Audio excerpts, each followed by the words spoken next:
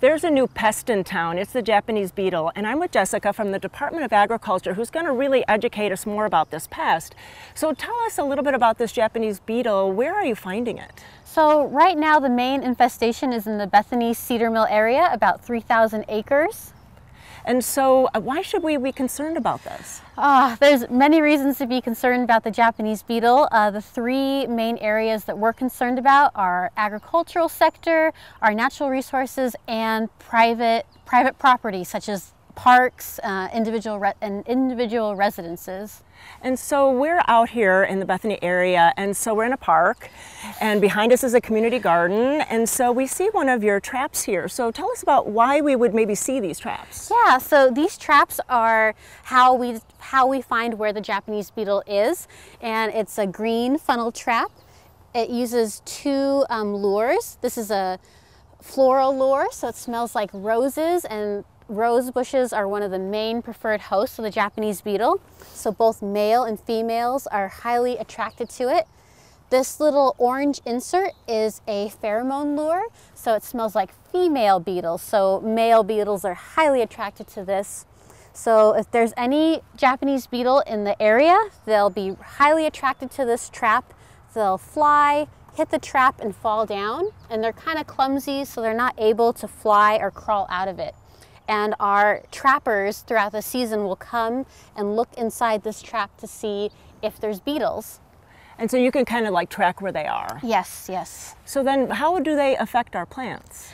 Yeah, so the Japanese beetle, they are not picky eaters. They eat over 300 different plant species. Pretty much everything we like are grass, turf, ornamental plants, are agricultural crops, and so they negatively impact plants two ways. When they're in larval form, they're under the ground eating the roots of plants and causing them to either yellow or die back. And as adults, they skeletonize leaves of plants. So what that means is they eat all the nice fleshy bits of the plant and the leaf. And again, that causes severe damage to our personal plants and our agricultural crops. And so this is June, and so would we be seeing them now in our garden? Could we see them? So right now they're almost getting ready to emerge. The last 2 years they emerged right around June 17th and 18th. So we again expect them to be emerging out of the ground as adults mid-June. So that's when you might start seeing them on your plants. And so then what can we do as gardeners and we notice them? Is there something that we can help with? Yeah, definitely. If you're in the treatment area, you can kill them. You can squash them. You can put them in soapy water. And that's if you're in the treatment area, because we know that there's Japanese beetles in that area. If you're outside the treatment area, it's essential to let the Oregon Department of Agriculture know that you found the Japanese beetle, because we want to know if they're spreading outside where we know they are, because it's essential for us to treat those areas to not allow them to keep spreading. So Jessica, what is the hope for the future?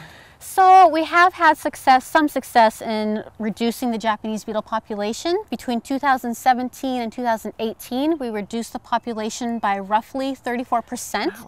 And that was a direct result from our treatment. So that is in the right direction. However, it's still going to be an uphill battle. We're definitely not out of the woods yet. We found over 17,000 beetles last year, and that's a huge amount even with that reduction.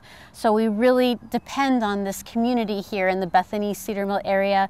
Their outpouring of support has been incredible, and we need to continue that momentum and support for this program to help us eradicate this horrible invasive insect. So we can go to a website and get all that information, help with that, and we're going to have that on the Garden Time website. You can get that. There's going to be an email that you can contact, and really we need lots of researchers all around the area to help, and we can really help you guys with your job. Yeah, the more eyes out there and contacting us, the better. And that website is japanesebeetlepdx.info. And so we'll have that on the screen. We'll also have it on our website so you can get all that information and really help out. Well, thanks so much. Thanks for all you do. Yeah, thank you. Keep your eyes open out there.